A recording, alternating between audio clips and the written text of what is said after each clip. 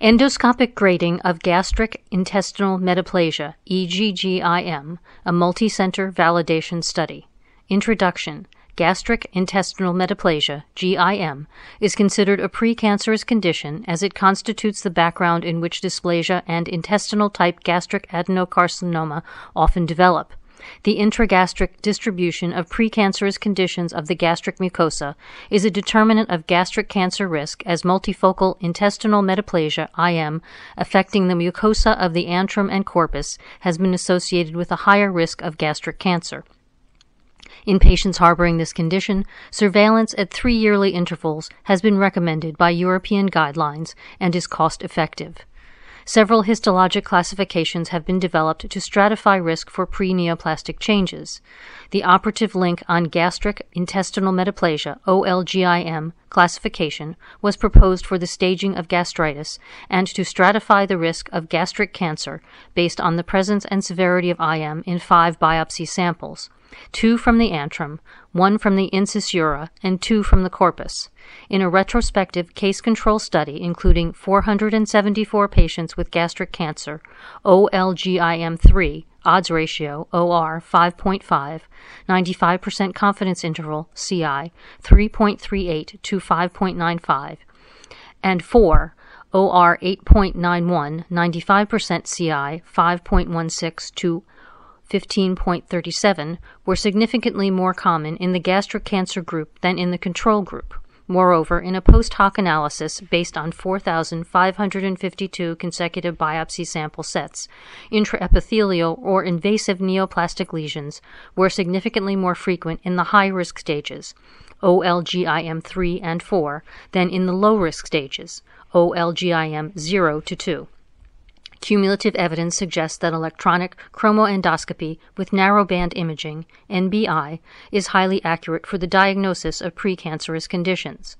A study conducted in 2012 showed that NBI had accuracy rates higher than 85% to 90% for the diagnosis of IM and dysplasia, and a recent trial demonstrated that NBI is superior to white light endoscopy, WLE, in identifying patients with IM, showing that NBI is useful for the diagnosis of IM.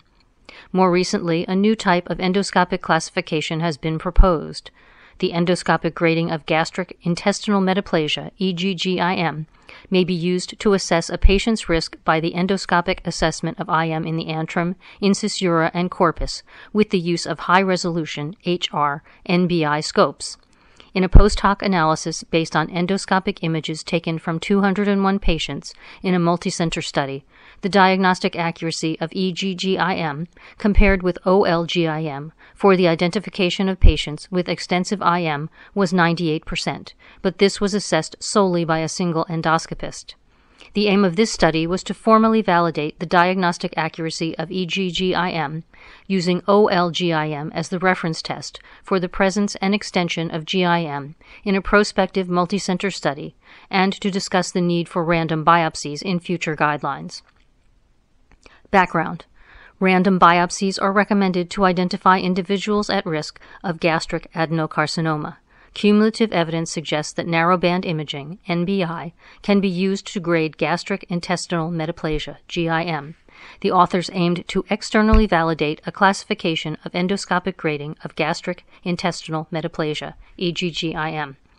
Methods. Consecutive patients in 2 centers were submitted to high-resolution white light gastroscopy, followed by NBI, to estimate EGGIM.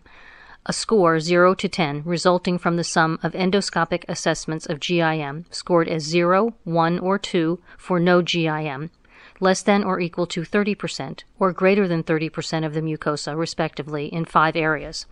Lesser and greater curvature of both antrum and corpus and incisura. If GIM was endoscopically suspected, targeted biopsies were performed. If GIM was not noticeable, random biopsies were performed according to the Sydney system to estimate the operative link on gastric intestinal metaplasia, OLGIM, the gold standard. Results: 250 patients, 62% female, median age 55 years, were included. GIM was staged as OLGIM 0, 1, 2, 3, 4 in 136, 54%, 15, 6%, 52 21%, 34 14%, and 13 5% patients, respectively. All patients with GIM except 3 were identifiable with targeted biopsies. For the diagnosis of OLGIM 3 and 4, the area under the ROC curve was 0.96, 95% confidence interval, CI, 0.93 to 0.98, and by using the cutoff greater than 4, sensitivity, specificity, and positive likelihood ratio were 89%, 95%, and 16.5, respectively.